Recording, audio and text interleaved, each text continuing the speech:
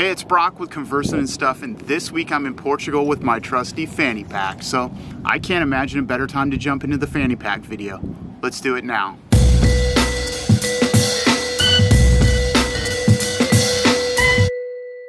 Hey, it's Brock from Conversant and Stuff, and today we're doing the episode from a soccer-inspired chic hotel in Lisbon, Portugal, which makes kind of a cool backdrop.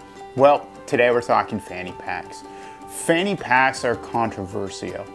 They can look kind of goofy, they can be a little bit uncomfortable to wear, and women despise them.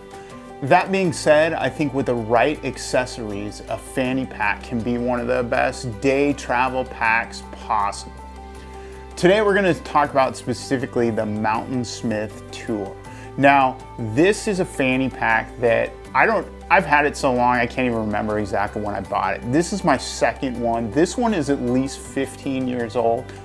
I think the thing that makes the Mountainsmith Tour a great pack is that it's a perfect size. It makes it so that you conserve on what you take because of space, but it holds enough to get by for the whole day. I've used this fanny pack for everything from traveling to hiking to going to football, baseball games, going on day trips around town.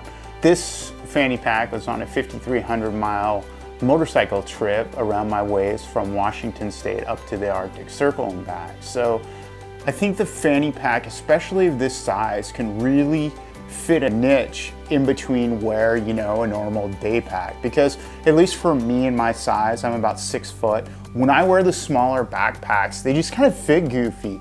One key thing to this is that these can be incredibly uncomfortable if you just kind of wear them normally, which I do when I'm shooting photos sometimes, especially years ago when I used to shoot sports photography. But for this particular fanny pack, they make these straps called strapettes that make it into a backpack of sorts.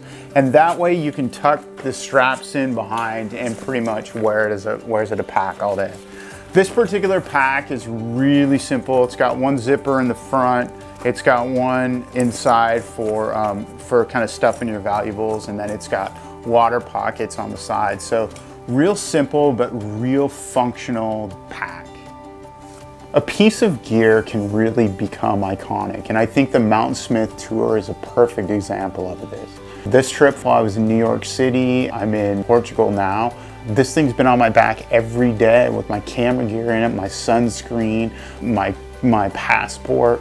It's just fantastic, and I think what makes gear iconic is when you use it day after day, week after week, year after year. And being somebody like me that really likes gear, and if I saw a fanny pack that I think I could offer me more, then I probably would have upgraded by now. But you just don't think about it and you use it, and you only start thinking about it when it starts wearing out.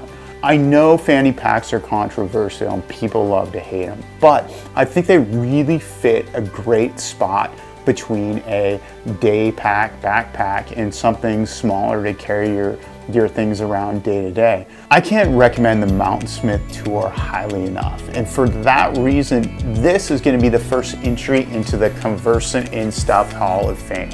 And the Conversant and Stuff Hall of Fame is going to be made up of gear that I use day after day, and it's really something that I couldn't recommend enough. This is the first going in the Hall of Fame. There'll be more to come moving forward. And like I said, great fanny pack, awesome for so many day type activities, and the Mountainsmith Tour cannot recommend it highly enough. Great piece of equipment, it's affordable, it's durable, and it's just fantastic. So thanks everybody for watching. I really appreciate it. If you enjoyed it, subscribe below, and any comments would be appreciated as well. And I'm just gonna keep making these videos. I'm having a lot of fun doing it. Thanks for watching.